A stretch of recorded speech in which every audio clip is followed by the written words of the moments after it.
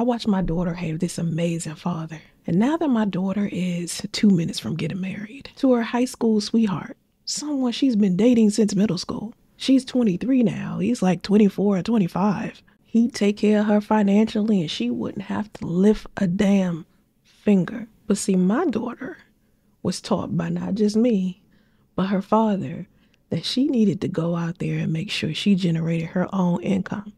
Not because life is a solo mission, but because in case of emergency, somebody need to break open glass. What if something happens to her husband? What if he gets sick?